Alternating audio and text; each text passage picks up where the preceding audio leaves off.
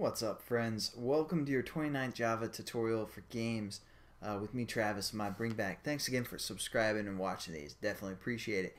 So what we're going to do in today's tutorial is we're going to have our background cities, scroll off to the left continuously, fluid motion, keep repeating, and there's no seams or anything like that. So we have all of our variables set up, as you can see here. I'm going to change, just for example's sake, I'm going to be running the applet a few times. I'm going to change this from 0.3 to be 3.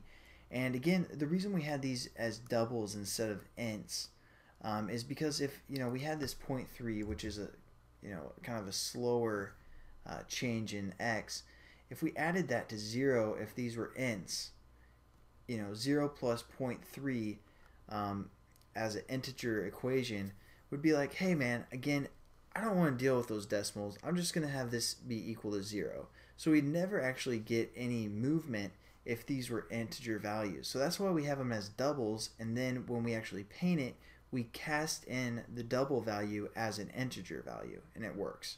So we already did the casting in the last tutorial, so don't worry about that. I just wanted to kind of explain why we have doubles here. And now what we're going to do is jump into the animation. So let's run down to our run method within our thread, and the first thing that I'm going to do is just set up our standard movement, city x minus equals city dy, or dx, I'm sorry. So now we have a little bit of movement. Let's see what this looks like, and I'm going to be just kind of walking through everything here. So alright, must not change this to point. Let's not change this back. I'm going to change this to 0.3, or I'm sorry, just 3. Alright. I don't know if I said that. I think I did. It's getting kind of late. I'm tired. I kind of forget to do things like that. But as you can see, our image jumps off to the left of the screen and just keeps running. He's like, I'm out of here. I'm Gandhi. Peace, suckers. And, that's not really good for a game. So the first thing that we're going to do is we want it to, jump back over to the right side of the screen. So let's go into a run statement again, where we just were, and we're going to set up an if statement. So we're going to say if city x is greater than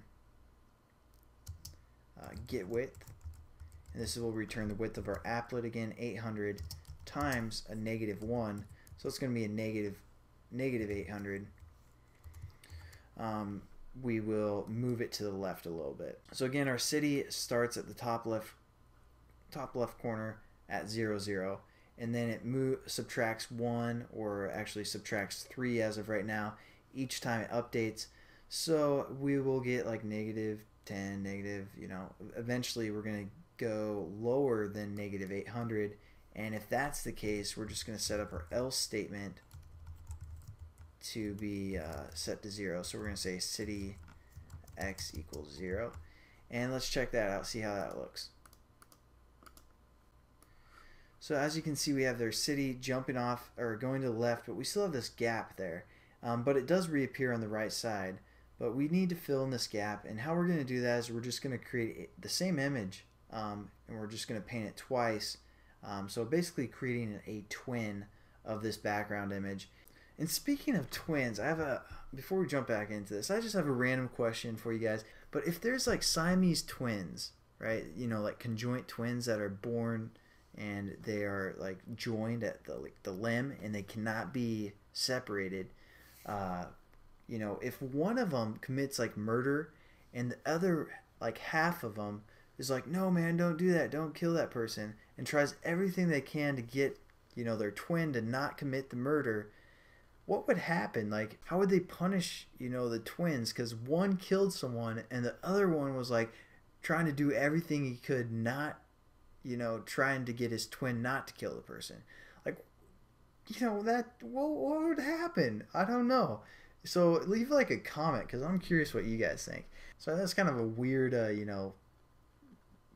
thing to be talking about in programming tutorials. But anyways, let's jump back into it. So what we're going to do is we're going to now scroll down to our paint method, and we're just going to try and fill in that space. So we have our paint method right here where we drew our image. We're just going to copy this whole thing, and we're going to paste it right below.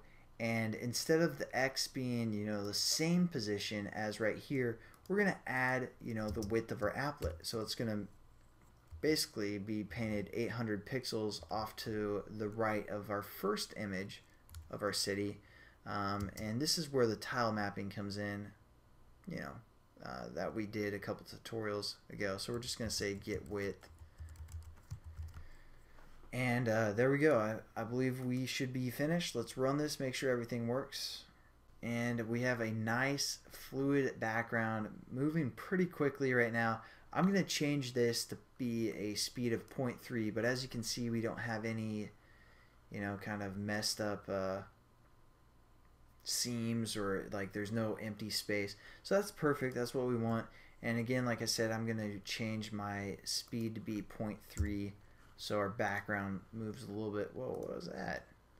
That was a different applet I had up. This is the one we were just at, so don't think I, you know, messed up or anything. So this is what the speed is going to be set at for me, but obviously you guys can do whatever you feel makes the game better or worse. So there we go. We kind of have our scrolling background, and catch you in the next tutorial. Peace. Hey, thumbs this up.